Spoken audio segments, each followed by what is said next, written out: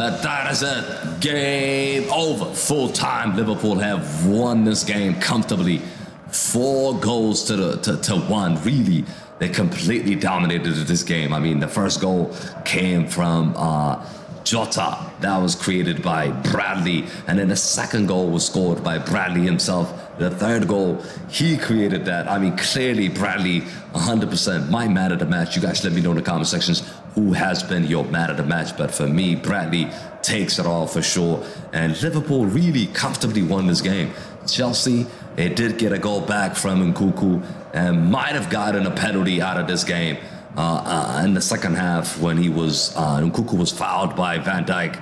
And the referee just did not call a foul. For some reason, that was just ridiculous. Ridiculous how he did not call that foul.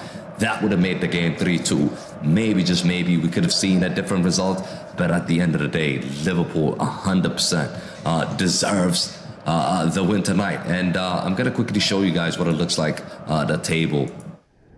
So as things stands right now, Liverpool stay up top. They played 22 games. 51 points for Liverpool. Manchester City, they got 1 game remaining. They did win today against Burnley, which puts them on 46 points. That's pretty much a 5-point gap for Liverpool so far, with Manchester City having a game to play.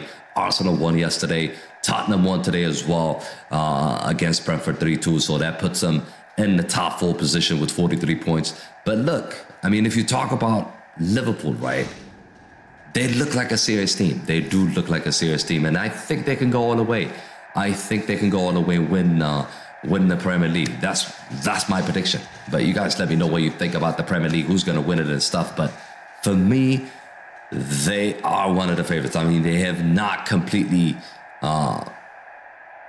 maxed out yet. When you look at their performances, there's still some improvements that needs to be done. Like, they're consistently conceding goals and everything, but they're scoring more. But I feel like Liverpool could be, by the end of May, I think Liverpool could be the team to be on top of the Premier League. But yeah, guys, you guys let me know who's your man of the match.